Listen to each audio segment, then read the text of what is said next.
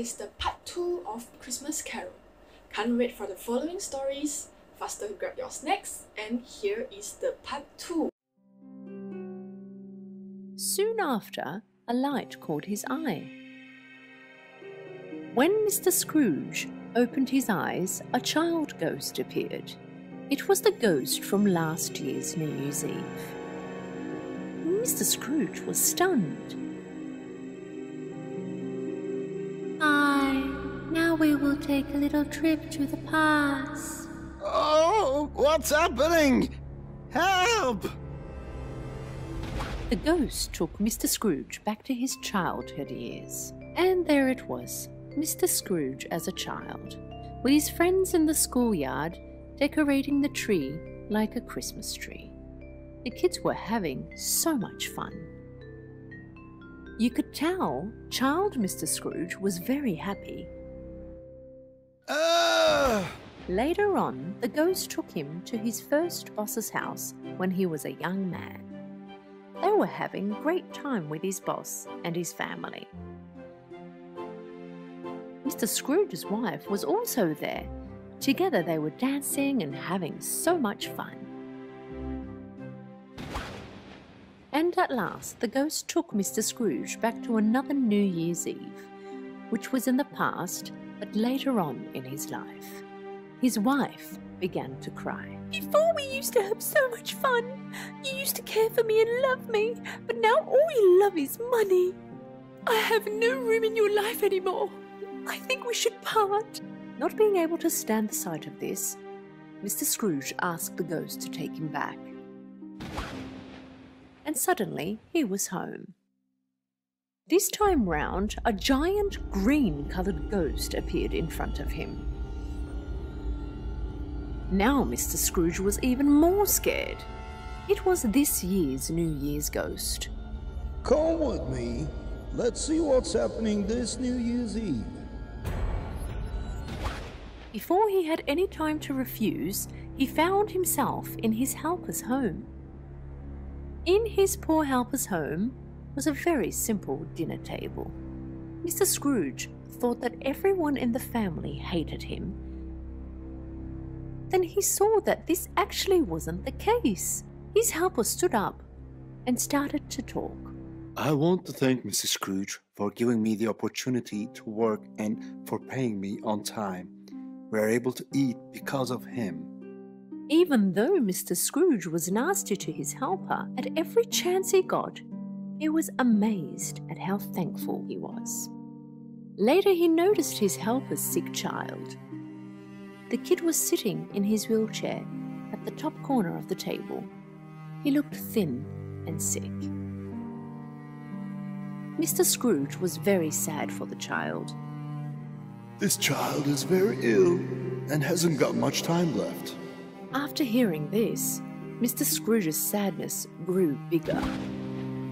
Later on, the ghost took him to his nephew's home. All his family was having so much fun eating. They even had an empty seat waiting for him. Wish Uncle was here with us. Mr. Scrooge did not expect to see this. He always thought that his whole family had hated him. At that moment, the ghost told him that it was time for him to die and revealed two kids standing under his jacket. It was a girl and a boy. But with their skinny figures and scary faces, they looked more like two old skeletons than kids.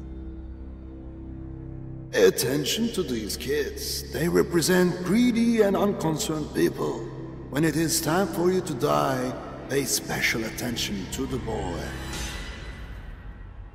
The giant green ghost also disappeared. Mr. Scrooge did not quite understand what the ghost was trying to say. But suddenly, he startled with the sound of the clock. It was midnight.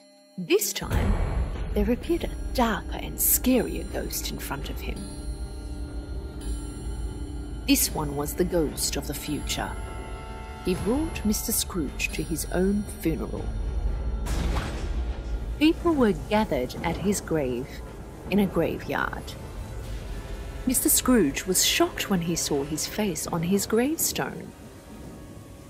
He saw that people were talking behind his back, and how they were relieved that he was finally gone. That moment, Mr. Scrooge realized that over the years he had become an even worse person and nobody liked him anymore. People who owed him money were happy with his death. And he saw his helper's son's grave. Unlike his son's grave was full of flowers. He could not stand to see it anymore. He asked the ghost to take him back. Please take me back. Now I understand. I'm going to change the way I live. I'm not going to be that stingy old grumpy man. I promise you. Suddenly he was home. Luckily, the time wasn't 12 yet. His dog began to bark. Mr. Scrooge noticed it was still that same day. He still had time to change some things.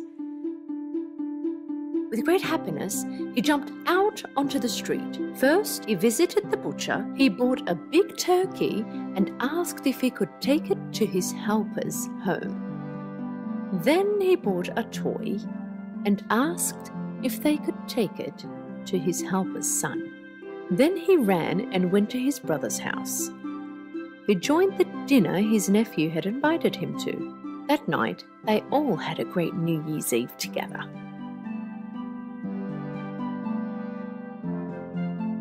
Later on, he made sure his helper's son got the treatment he needed.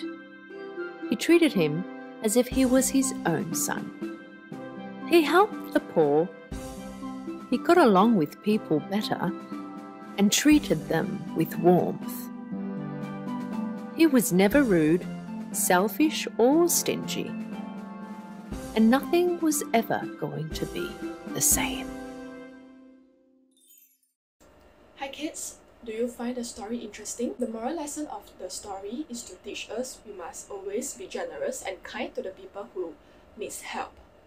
Selfishness will only bring sadness to the people who love us. It's because if you are selfish, all you care about is only yourself and the money you earn. One kindness can bring lots of happiness to the world. It's our duty to spread love and kindness. From now on, let us treat people with kindness and love like how Mr. Scrooge does. Every one of us has the second chance to be a good person. So, this is how the story ends. Thank you for watching and hope you enjoy the movies.